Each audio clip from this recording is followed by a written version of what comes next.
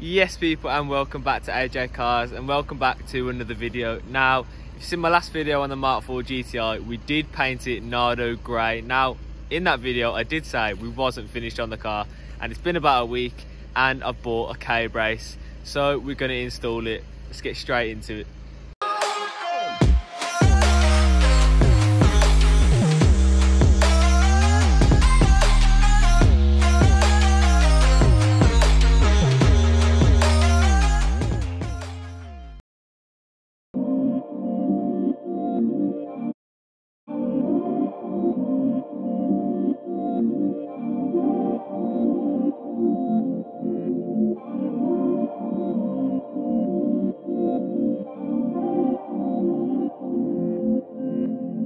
So first things first, we've got to get the back seats out. Now the back seats are in two sections, the back and the bottom, so you've got to get the bottom off first. All you got to do is give it a bit of a pull and then a slide to the side, and it should just come straight out. So moving on to the rear of the seats, they are very simple to get out. All it is one single bolt on the back of the right hand side seat, single seat. I could not figure out how to get these out. We did get them out eventually, but my brain was fried. I could not figure out how to get them out, but obviously it is very simple. It is literally just one bolt and they slide out together. I couldn't do it, so we had to get Reese in to sort it out for me because I was close to losing my temper. But we did get them out, but unfortunately the camera fell. But we got them out. Do a quick trial fit.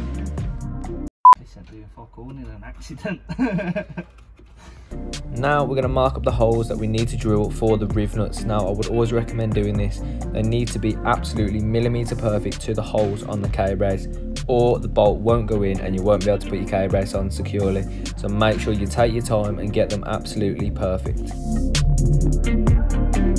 So you've marked up all your holes, it is now time to start drilling. Now don't stress about this, just take your time with this guys, honestly take your time with it, because as soon as you get one wrong you get the rest of them wrong. So what I would recommend is once you've drilled a hole, test the K-brace on the car, make sure that hole lines up perfectly, and if it does, maybe drill through the K-brace on the second bolt to make sure that one perfectly lines up as well. That's just the tip I used and it seemed to work for me, so I will say it to you.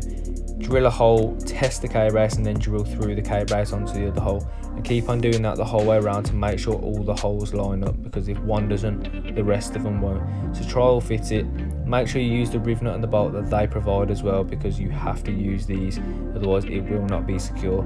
So yeah, there is a video online, I will put that in the description on how to use these riv nuts, because they can get quite confusing. But yeah guys, just focus on what you're doing, don't let anything else around you distract you.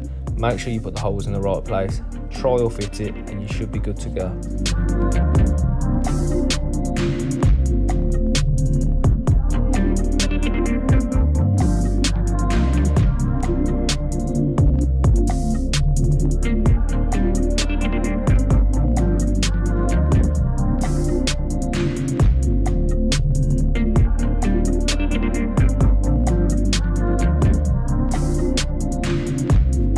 So moving on to the other side, same principle as before. Once you've drilled a hole, test the K-brace, and then so on and so forth, just to double check that everything lines up perfectly.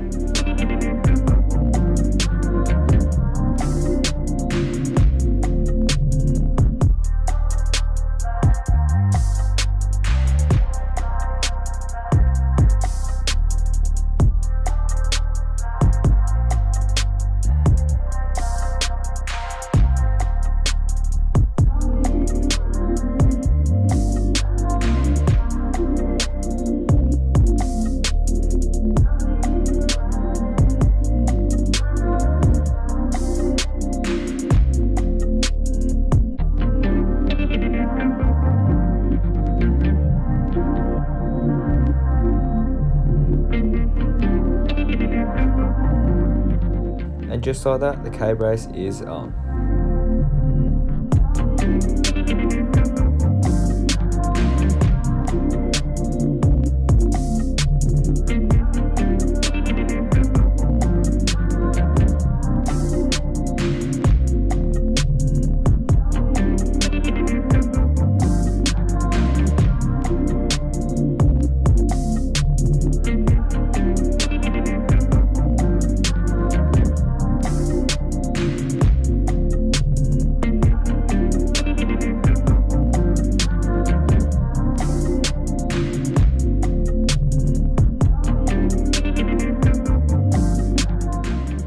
people, there you have it. The K-brace is installed and it looks insane. But like I said, we're not done with this car, so we've got loads more to do in this car, so stay tuned for that. But I hope you guys did enjoy, and we'll see you guys in the next one.